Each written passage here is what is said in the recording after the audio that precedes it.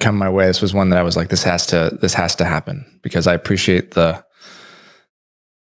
on purpose aspect of everything that you do. And it's like, this is it. This is why we do it, right? This is why we do everything. So thank you, man. No, thank you, man. That means a lot coming from you, definitely. And I want to dive into so many areas of your life today. And I want you to start with what you just said now. Like, when did you get to that point where you realized everything was about service and on purpose? And how did you get there? I don't think I'm there. I think that's one of the things we'll probably uncover is I don't think we ever really get there. I think that there have been moments in my life that were both caused by me making poor decisions that led me to a path of having no choice but to realize that this life is not about me. And then there were things that happened that were just completely out of my control. But I don't know if we ever get to a place where we realize that life's just about service, because that's just not the way that the ego works and the way that our brains are built to work. So I feel like every morning I wake up, some days I get it, and then there's some days that I don't. And the days that I don't, it's about then making sure I wake up the next morning and seeing if I can get it. And I think that's just the journey that is life, right? It's just, I don't think we ever arrive. Maybe you've arrived. If anybody, maybe you have. But I definitely have not.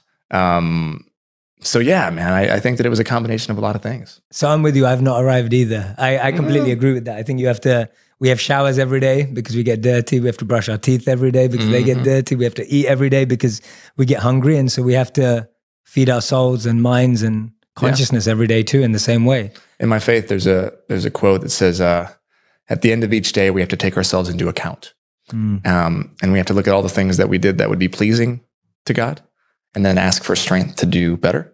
And then look at the things that we did that day that were about us and maybe would be displeasing, and ask for the strength to do better, right?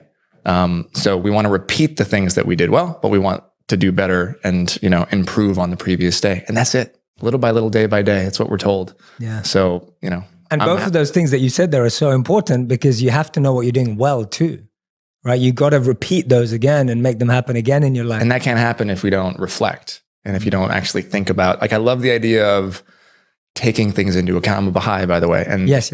And so this idea of taking ourselves into account. The actual quote is that take ourselves into account as one day we'll be summoned to a reckoning, right? Or thou art summoned to a reckoning. This idea of we're going to have to look at our lives and all the things that we've done and all the decisions that we've made, whether they be for us or for somebody else, the pain that we've caused. And one day we'll have a reckoning with all of those things. So by taking ourselves into account every day, right, little by little, we're kind of being proactive in that process and not waiting until the day we're standing under, before our Creator and having to do the same thing. So yeah, man. So then you mix in our business and this industry and all the interesting things that come with it. And you're it's a battle every single day, which is why I say I'm still trying to figure it out and work on it just like everybody else. Yeah. But that's what fascinates me so much. And what I love about what you do is that you're able to be in an industry that's seen a certain way, that may function a certain way, but you're able to bring that soul to it, and you're working hard to bring that service element to it. And that's when I first reached out to you. And I kind of want to go back there because I think you've done so many interesting things in your career and your journey. And I'm sure many people already know about some of them, but even if they don't, I want to highlight them and unpack those stories with you. But when I reached out to you, I saw you had given this TED talk about being man enough. And I looked and I was just like, wow, here's a guy's from the perspective you were talking about it, you've been an actor asked to play very alpha male roles. And then you're looking and reflecting and taking into account. Yeah. And you're noticing and you're observing that oh, wait a minute, this isn't me. I've almost been pretending to play roles and be someone that I'm not. How did you start unpacking that and that journey to get to that talk? First of all, that talk was, I think I still have PTSD from that talk, in the sense that it was one of the scariest things I've ever done, especially at TED Women. Being in a room with 1,500 of some of the world's most powerful women, and then being a man and giving a talk that's feminist adjacent, right? Mm-hmm. And then also the TED stage, talk about self-doubt. What do I have to offer the TED community, right? I'm an expert in nothing except myself. And even that I'm trying to, figure out. So that was a hell of an experience. And my son was born 8 days or 9 days before that. And we were shooting Jane, and it was just this crazy time. But I think for me, it was about, look, you get to Hollywood, and Hollywood decides what they want you to be, right? Suddenly I'm playing these characters and I'm auditioning for these characters that couldn't be farther from the way that I viewed myself. And also, these are characters, I'm playing the types of people that also made my life very difficult when I was younger and caused me a lot of pain. So I realized early on, I remember calling my first manager, sent me an audition, and like the title was like super hot.